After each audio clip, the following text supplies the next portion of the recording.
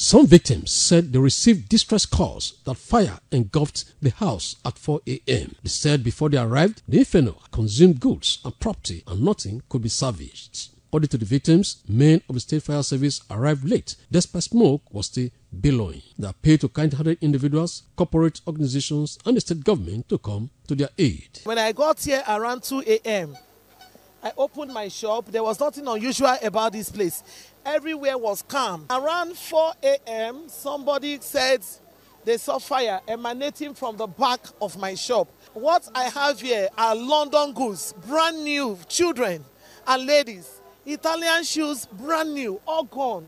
I lost over 50 million naira here.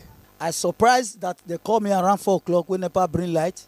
They said that the house catch fire. My document of my land document or my vehicle document all miss. It was this very early morning I received a call from my elder sister that the shop before my own is burning and it's severe, that I should bring key. Before I could navigate to this place, I think it was already 5. Some people and my family helped me to try to salvage it, but they were unable because the fire density was really high. So before you could know, everything just gone down, worth of millions. At the time of this report, the cause of the inferno is yet to be ascertained. Willem Siama, ITV News.